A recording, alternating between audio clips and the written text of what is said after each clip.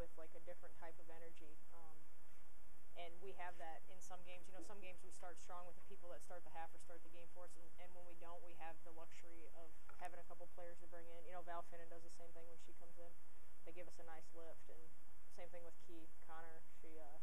She's so skilled that when she goes in, she can make baskets or get rebounds, or you know, she hit a big shot kind of when we were in a lull from like right inside the 3-point line at the high post. So our bench did a lot of good things tonight.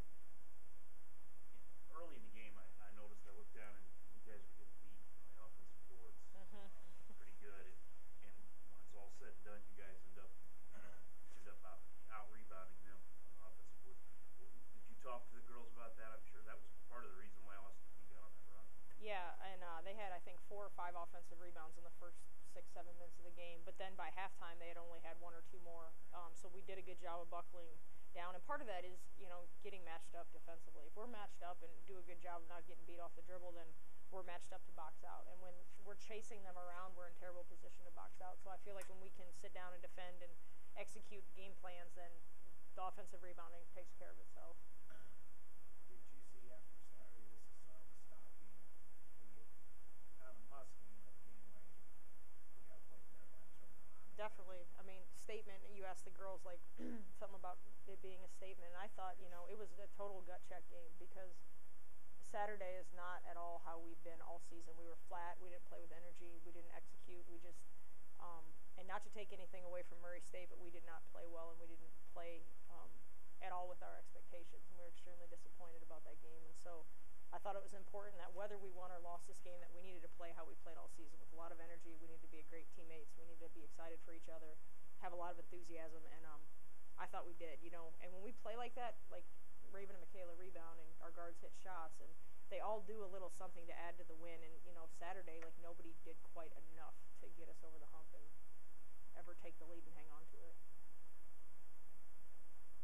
You see maybe, guessing here, but you put the string together a few wins. Is that something you really need to do? I mean, it seems like on some games you play really well, but you can't put that 4 or 5 game win streak. Yeah. Or you have. Yeah, honestly, I don't think about that. I just go into every game trying to win it. And if we lose, you know, I think only once this year we've lost back-to-back games. There's an urgency to turn it around because we want to have a winning season and we want to have the opportunity to try to play in the postseason. And we know that's going to come down to, do we have a winning record? And so it's been extremely important to us all year that we can't lose 1, 2 in a row, because I think you get in a habit of losing, you know, just like you can get in a habit of winning. And our biggest thing is just controlling what we can control and coming out and trying to win every game. And then we feel like if we do what we need to do, the wins will take care of themselves. You know, I asked Michaela and Raven both about them getting on that run early. And they said that they just don't worry about those things now. Do you see that maturation process in them this year? I mean, in all of them? Yeah. You know, this is their 3rd year. Yeah. I think they understand when that happens what we need to do. Before, you know, last year when Jazz was a freshman, if they'd hit some shots, she'd come down and try to individually help our team. And if she didn't make those shots, it would hurt our team. And same thing with Raven. Now they understand, like, we're going to go down, we'll get a good shot, and if we don't make it, we'll crash because we need points. Like, they understand what needs to be done, and they know they need to settle in defensively and, you know, kind of create some offense for us when we have some trouble scoring. So definite maturity and a firm understanding of how we want to play and what we need to do at the time. Is your team always able to keep their composure, even when the offense gets pretty stagnant? You know, always.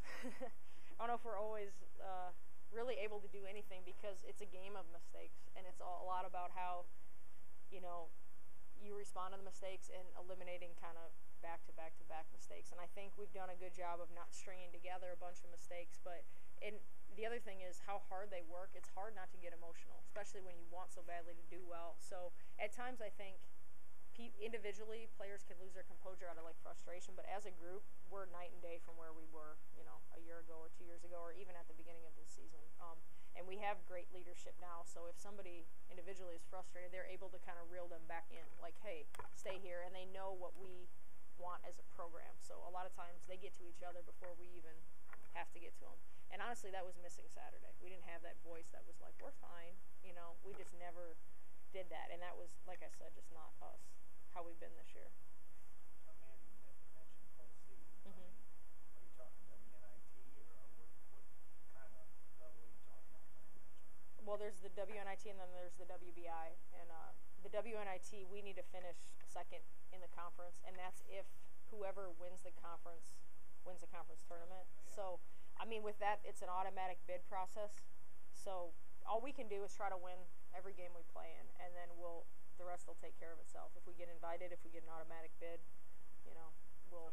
So you could have two options. I mean, Yeah, hopefully. Yeah, that'd be nice.